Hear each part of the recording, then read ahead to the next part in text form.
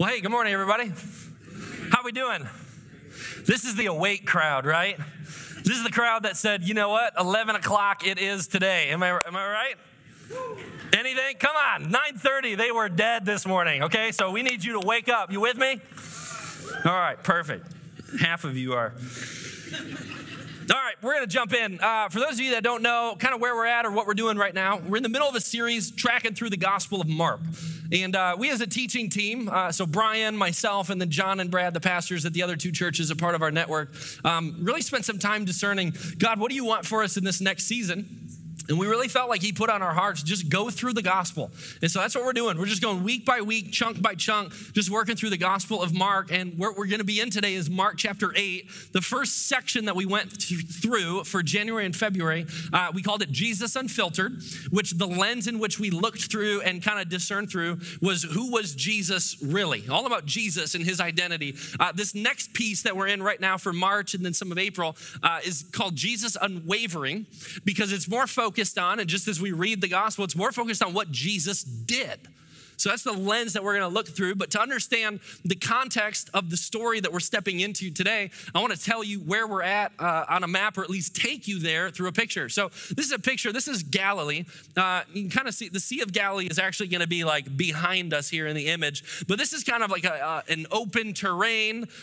You kind of see there's some shrubbery. There's a decent amount of greenery because of the time of the year. But in the far off, you can see the mountains. And mountains, as you know, especially in arid places, mountains tend to be dry. They tend to be rocky and sandy. And so this is more of a dry and arid place. And this next photo is going to show you just a little bit more about kind of the setting somewhat that Jesus and his disciples and this group of 4,000 people are going to find themselves in. So you can see there's a little bit more farmland, but now you see a whole lot more brown. Brown is more the area or the environment that our text is going to be mostly focused on today. So you see the mountains in the background. But let me show you a map of where Jesus has been and where Jesus is traveling. Where we're at right now, Jesus was just in Tyre. Then he went north and he went to Sidon. And then he's headed to Caesarea Philippi. But kind of like us today, you know how traffic flows and highways move around the contours of land, just like this, there is not a direct route that is convenient or safe to go straight from Sidon, however you say it, to Caesarea Philippi. You have to kind of go around because there's a mountain system that's right in there. So Jesus and his disciples are somewhere in this text between Sidon and Caesarea Philippi. Probably this area. There's not a lot of towns. There's not a lot of people. It's relatively remote. But what we're going to find is people from all over the place came into here. So this is Mark chapter 8, verse 1. It says this, during those days, another large crowd gathered. So they're in the desert. They're in the wilderness, and it says another large crowd gathered. Since they had nothing to eat, Jesus called his disciples to him and said, I have compassion for these people. They have already been with me 3 days and have nothing to eat. If I send them home hungry, they will collapse on the way because some of them have come a long distance. So this crowd that had been following Jesus, what happened is they stayed longer than they had anticipated. They're in a more remote region. It's more desolate. And so it would be normal for people to come and to bring food, to pack a lunch, to bring provisions for themselves or for their families, for other people. So they showed up, and it says Jesus was with them for 3 days. Jesus said, they've been with me 3 days. They're out. They're empty. They don't have any more food. They're hungry. If I send them away, some of them, they're just going to collapse because they're so hungry. They need food. So Jesus turns to his disciples and said, let's feed them. Let's keep reading. His disciple answered, but where in this remote place can anyone get enough bread to feed them? Jesus, this is 4,000 people. 4,000 people. How many loaves do you have? Jesus asked. 7, they replied.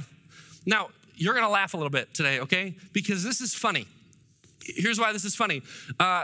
Let's say we're at Van Andel and it's lunchtime and we've all been there for 3 days and we're really hungry. You know what I'm saying? Like we're beyond like I could use something. We are hungry, and the disciples come up and they say, Jesus, here's what we have. Here's what we're working with. We got 7 of these. How many people are in the desert? Come on, say it like you believe it. How many people are in the desert? There's 4,000 people. And the disciples go, You think this will do it? There's 7. What are they going to do? They're going to pass it around and everybody just lick the thing? Think about it. 4,000 people are hungry in the middle of the desert with no Arby's, no Jimmy John's, no McDonald's. There's nothing close. The disciples are saying, what do you want us to? Here's what we got. We got 7. We got 7. Let's keep reading. He told the crowd to sit down on the ground. This is one of my favorite lines in this story. Let me translate it for you. This is the David Standard version. Take a seat. I'm about to do work. Right? Have them sit down. Tell the people to sit down. When he had taken the 7 loaves and given thanks, he broke them and he gave them to his disciples to distribute to the people, and they did so. So he breaks it. Jimmy John's wrappers are tough, apparently. He takes the bread and he breaks it and he hands it to his disciples and he says, start handing it out. Start handing it out. They had a few small fish as well. I love that little line too. You got to imagine like 3 people in the audience going, I'm gluten-free, I'll die. Here's some fish too. We'll pass out the fish. He gave thanks for them also and told the disciples to distribute them. So they're passing out bread. They're passing out fish. And I've read this story for years. How many of you just look at this and you go, I actually want to know how that happened. Right? Isn't there like a curiosity in you of like, what? Imagine you're a disciple, you're Peter, okay? You're Peter, and you're going, I'm gonna watch that thing like a hawk. So they take a piece, okay, good, it looks a little smaller. They take a piece, it's still getting smaller. They take a piece, I missed it for 1 second. Why is it bigger? You know what I mean? Like they keep handing it and handing it and handing it and handing it and handing it. And so you're following these 7 loaves, and here's what happens. The people ate and were what? What happened between 7 loaves and 4,000 people being satisfied? What happened between 7 loaves and 4,000 people being satisfied? What did we miss? What did we miss? Can you imagine the disciples at this point, who, this is just a fun fact, had only ever called Jesus teacher up until this point? Can you imagine watching your teacher who said some great things, who's done some amazing things, but now who has the ability to take 7 loaves, 7 small, 7 not gonna do the job, 7, I guess we'll work with what we can work with, 7 loaves to feed 4,000 people, not to the point that they walk away and they go, yeah, that was a good snack, that they walk away satisfied. Can you imagine them being a high school boy saying, I need to learn me how to do that, because I will never buy food again? Isn't it true that God can often take a little bit and turn it into a lot? And what I want you to catch is Jesus, who's moved with compassion, saw the people in his midst and wanted to provide for them something that their environment could not provide for them. That he looked at the people and saw them hungry and saw no place for them to get what they needed, and Jesus moved. Although a little at first, he fed them to the point of satisfaction. What's the last time that you were satisfied? What's the last time that you longed for something, or you wanted something, or you needed something, and then you finally got it, and there was a real sense of satisfaction that sustained? Here's what happens as we keep reading Mark chapter 8, verse 8. It says, afterward, the disciples picked up 7 basketfuls of broken pieces that were left over. About 4,000 were present. After he had sent them away, he got into the boat with his disciples and went to the region of Dalmanutha. Isn't it so true that when God shows up and God provides, he has the ability to take just a little bit, the faithfulness of just a little, and say, watch what I can do. moved with compassion in a heart for the people that were there who were hungry, who were sweaty, who had stayed longer than they thought, whose loaves, all they wanted was something to eat so that they could be satisfied, so that their hunger could be quenched. All they wanted was sustenance. And Jesus says, I can take a little bit and turn it into a lot. And in fact, I can turn it into more than a lot. I can turn it into an abundance. Moved out of this heart for compassion. Why did Jesus feed all these people? Can we just ask just a blatant question? Why did Jesus do this? Is it about lunch? Or is it about something more? Is it about something deeper than lunch? We love to celebrate the miracle, but sometimes we miss the purpose of it. Let's reread Mark chapter 8, verse 1. It says this, during those days, another large crowd gathered. Since they had nothing to eat, Jesus called his disciples to him and said, I have what? I have compassion. Do you know what compassion translates to? Like when you look at the original form of the word, compassion was tied to the bowels. This is weird. That it says, Jesus had such compassion that it moved him on a gut level. Let me define it for you. This is what it says. Compassion means to have the bowels yearn. One person gets it. This is funny. Loosen up. Come on. The bowels are yearning, and Jesus goes, we're going to feed them. There's something more here. Are you with me? There's something more going on that's underneath this, that Jesus turns and he looks at a group of 4,000 hungry people, and it says his stomach hurt. Because he's looking out at this group of people whom he loves, who has outstayed their provision because they finally got a taste of Jesus. And I want you to catch this. It didn't say all the people left because they were hungry. The people were present because they were hungry for the thing that was meeting their spiritual hunger. They longed for and desired and wanted what only Jesus could provide. So they said no to their physical hunger to say yes to their spiritual hunger.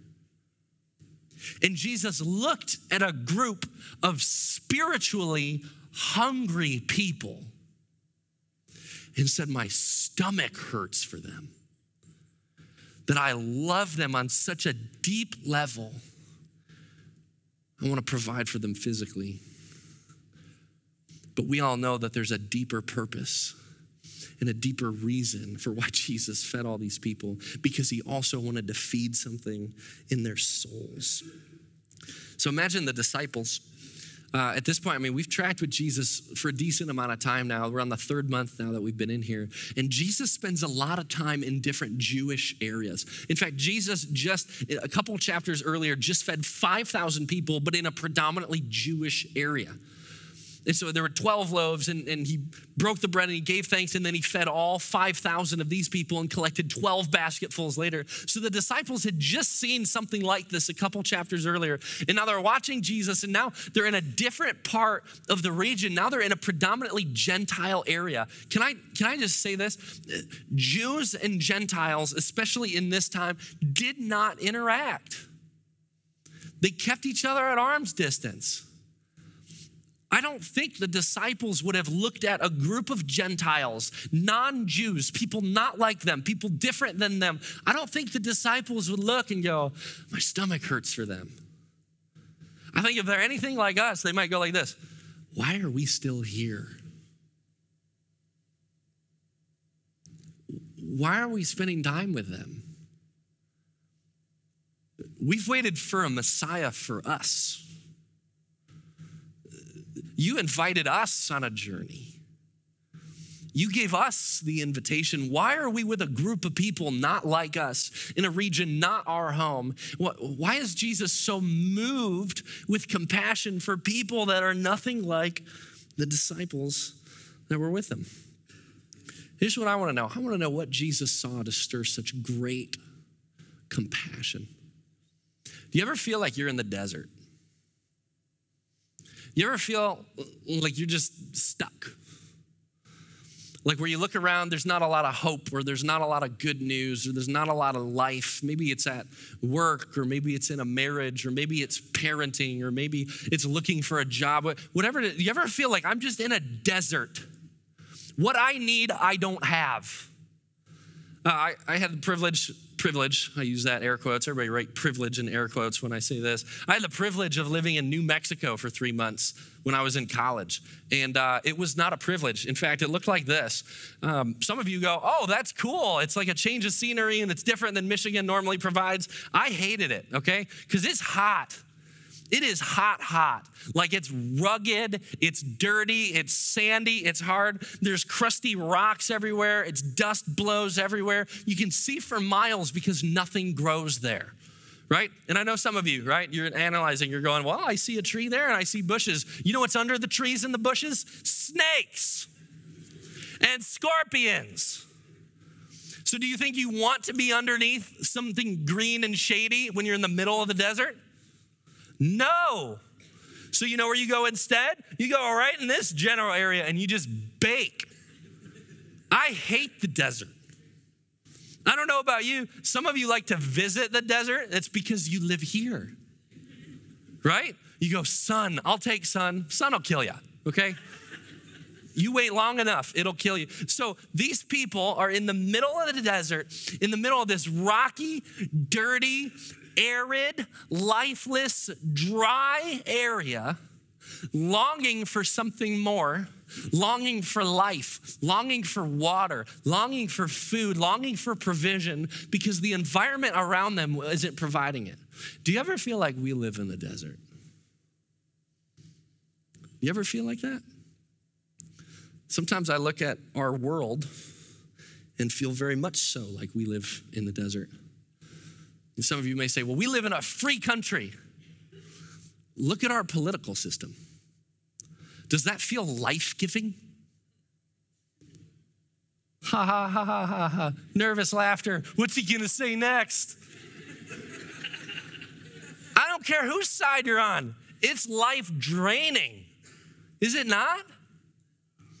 I'm so sick of watching people throw stones at each other and rip people to shreds only to switch teams or stab in the back and work for this group of people or this.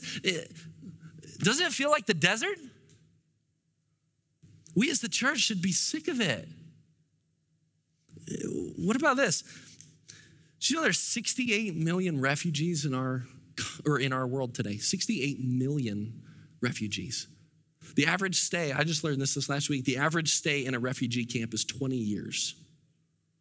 We have 68 million people who have been displaced from their home for as long as they know, maybe forever. What about this? On any given day, there's 443,000 kids in foster care. There's 2.2 million people incarcerated in our country alone right now. Do you ever feel like we just live in the desert? And then we watch the news and we see things like the coronavirus. We see the flu, we see different outbreaks, we see the CDC come out again. I mean, it's like, you ever just look around and go, there's just not a lot of life. In fact, it's pretty arid, it's pretty dry, it's pretty dead, and it's not super safe. I think when Jesus looked at the people in the desert, that's what he saw. I think that's what he saw. I think he saw people who were sick of life as they knew it, who were sick of fearing for their lives and scraping by, who were sick of lifeless work environments and families and marriages. I think he saw the brokenness and the depravity and the spiritual hunger that people had for something so much more that their world and that their environment could not provide for. And Jesus says, oh, I love them so much, my stomach hurts for them. I think that's what Jesus saw, because they were hungry for something that only he could provide. Imagine you're one of the disciples.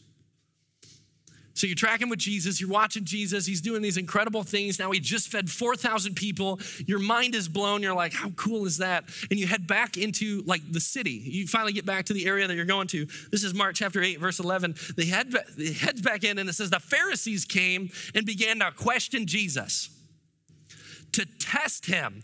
To what? To test him. They asked him for a sign from heaven.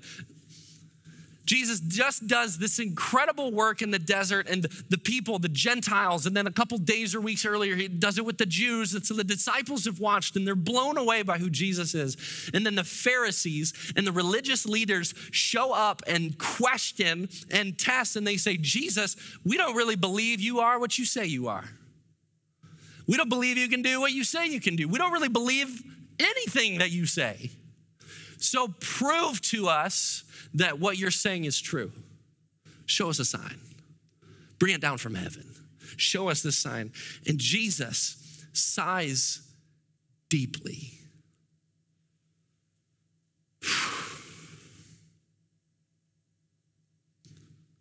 Why does this generation ask for a sign? Truly, I tell you, no sign will be given to it.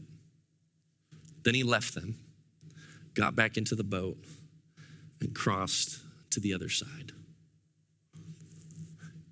We have the luxury of reading this 2,000 years later, watching Jesus move, seeing the ark, seeing how he was doing things so strategically and specifically, how he was investing in the lives of his disciples, and saying, I just want to show you, just peek at this, look at this, and now watch me move right over here, look at this, and here's another sign. Do you see? This is, everything I'm saying is true. It's pointing, look, do you see? Do you get it? Do you get it?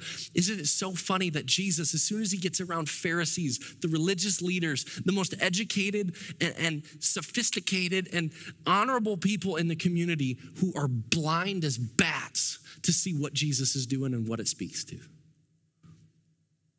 So let's keep reading.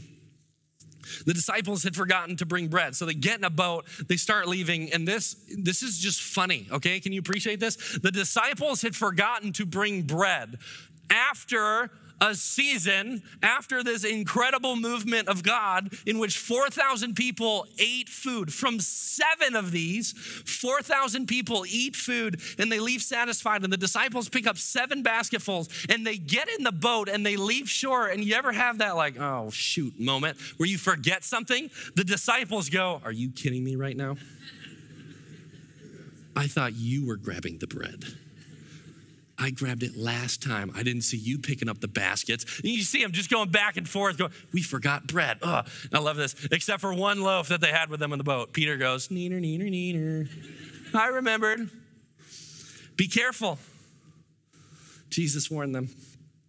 Watch out for the yeast of the Pharisees and that of Herod.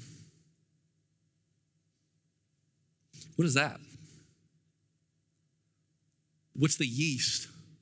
Yeast, as most of you know, tiny little living organism that we put in bread and we knead it through the bread and it actually brings life to the whole bread, right? It makes it rise later. Jesus said there's something else that they do that doesn't bring life, but it affects the whole batch. Watch out for the yeast. They discussed this with one another and they said it's because we have no bread. They missed it again. You following this? They can't see. Jesus is teeing them up over and over and over. Watch out for that. Jesus is saying to them, watch out for the unbelief of the Pharisees and of Herod. Watch out for their blindness, because their blindness can be contagious.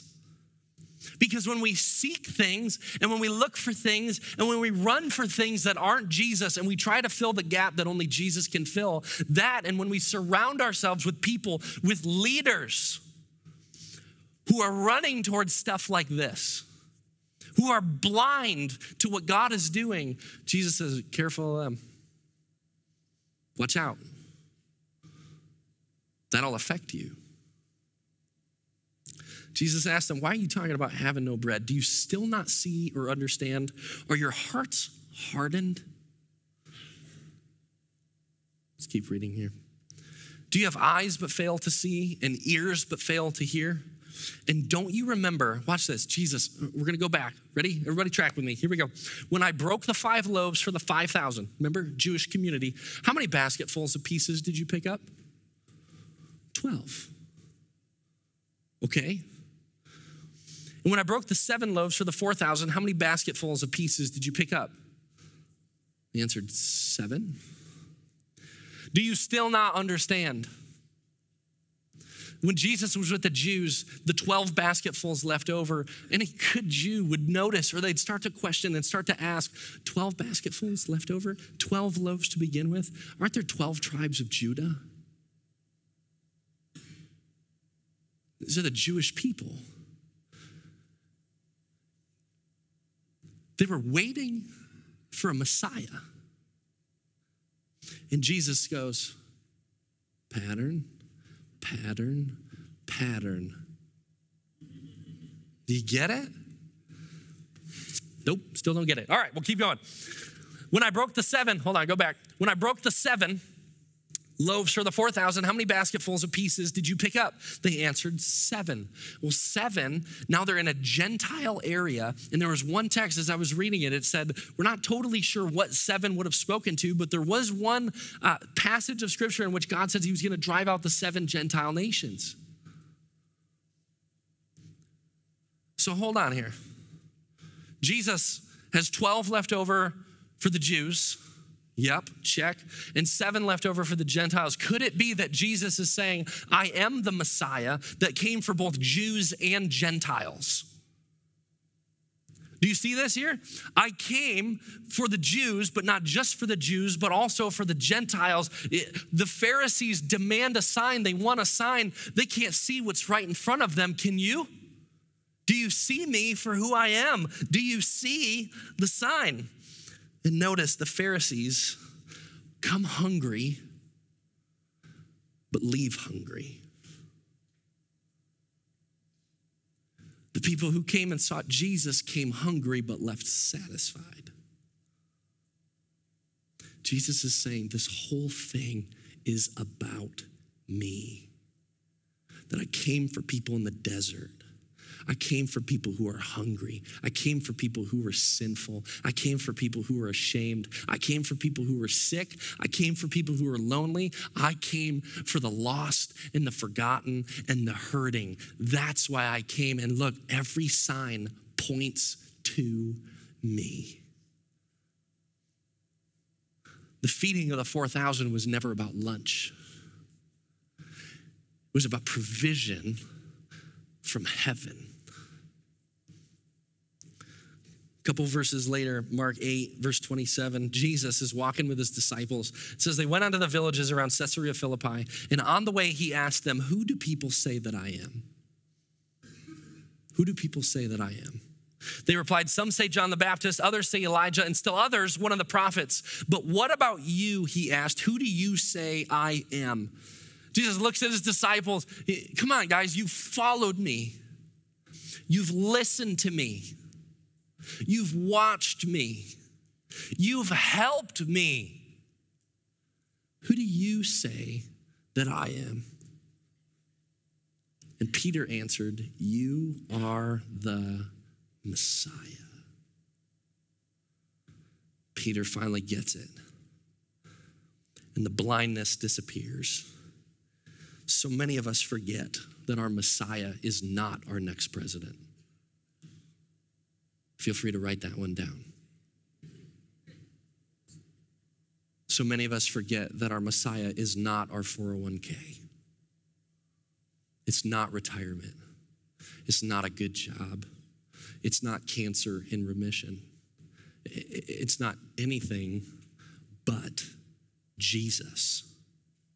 And whenever we long for or hunger for things that aren't him, we, just like the Pharisees, will leave empty and hungry because there's a sized gap in our hearts that can only be filled by the person of Jesus. What he did always pointed to who he was. And when they talk about bread, he was saying, it's not about bread for your stomach. It's about me, the bread of life for your soul. Shannon and I just moved to a new neighborhood a couple months ago, and I like meeting new people. I don't know if you knew that. I like meeting new people. I think it's kind of fun. And so we've been there a couple months. We were waiting for like a good day. And so we went outside and I had some fun with Judah. We put Judah in like a little cozy coupe car. You know what I'm talking about? And it's a police car, which just makes me so happy. And so I hooked up like a leash to it and I literally dragged it down the road, kind of zigzag, like I'm fishtailing him, you know, like this is awesome. He's won. I'm like, this will be good for him. So we're fishtailing, we're pulling the dog over and everything like that. And turns out a bunch of our neighbors are outside. So we go up and we start meeting neighbors and going, hey, how are you? Been so looking forward to meeting you and this and that. And this is what was really funny is every one of our neighbors we met warned us. They said, hey, we just want to let you know, watch out for those people over there. You go, oh, our direct neighbors? Why is that? Every single one of them. You got to watch out for them, man. I mean, they will blare music late at night. One of them was like, but good taste. But, you know, blare it late into the night. And you got to watch out. I mean, that is language and who knows what they got growing in the back, if you know what I mean. Wank, wank. And so they're all telling me this stuff. And I see my wife, like the blood draining from her face. Like, where did we just move? And I'm going, really? Have you met them? And they go, no. Well, how do you know all this? You know, doing recon missions, snooping around in their backyard, like, what are we going to find back here? Every one of us warned us of these neighbors. One had one interaction with them ever. So I said, I would like to meet these people. Right? I'm living next to them now. We better find out if we're going to have to move. So no joke. We said hi. We met these neighbors. Super fun. Headed off. We are walking back, and all of a sudden I hear this engine start. It's like a 69 Jeep. Super loud. No muffler, I promise. And we're walking up, and I'm like, are you kidding me? He's home right now. Yes. So Shannon goes up to the garage and takes Judah, and I'm going, whoop, see ya. So I come over, and I go, hey there, neighbor. Can I come over? And you guys, I got to tell you, I've grown up in church pretty much my entire life. I learned new words this time. I mean, just the way he kind of strung them together was impressive. And so I just said, hey, I'm David. I'm your new neighbor. Tell me about you. And just start sharing. Well, this is who I am and blankety blank this and blank that. And I'm going, all right, great, awesome. That's a new one too. And we're talking, and then he starts sharing, and I'm like, well, how you doing? And he goes, well, I got some health issues, and really, like what? Start sharing, I got issues and this and that, and I was a Vietnam vet, and so I think I might have had some of that Agent Orange stuff, and I go, wow. Yeah, and I had some run-ins with the law, and I had some marital issues, and when I asked him, I was like, you like being a grandpa? He goes, no, I'm done with that. Okay. And then he goes, what do you do for work? I'm like, I can't lie. What, social justice? No, community leader? I just can't. Oh, I wish I played guitar. Oh.